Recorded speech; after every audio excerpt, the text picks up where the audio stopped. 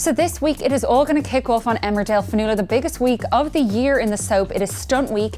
8 people are going to be involved in a big, huge storyline, and at least one person's going to die. Who do you think it's going to be?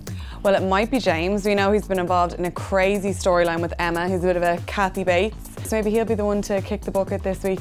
Yeah, like the cat, he might meet a miserable end. But okay, Fionnuala, I actually have a hot tip on this. I was actually at the Emmerdale set in Yorkshire this weekend where I found out that it is definitely a man. So that removes Emma from the equation. It also removes Rona, but I can also tell you that it's not going to be Pierce, because ITV sillily released an image from the funeral scene where we're going to see everybody mourning whoever it is that dies, and you can actually quite clearly see Rona and Pierce in the photo.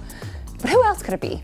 Well, everyone for a while thought that it was going to be Robert and Aaron. We know that they're going to be involved in a huge stunt scene underwater with Lachlan, but I really don't think that they're going to kill them off. They're love's young dream. They sure are. They're like the biggest couple in soap right now, so I agree with you. I don't think it's going to be them. But however, what we're going to learn is over the course of 4 episodes, we're going to see everybody kind of become intertwined. There's going to be a big stunt, and 3 lives are going to be hanging in the balance come Friday.